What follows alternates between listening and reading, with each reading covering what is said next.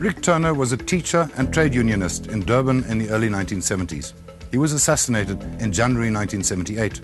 His daughter Jann is a filmmaker, and tonight we show you a film she made about her father's life and death.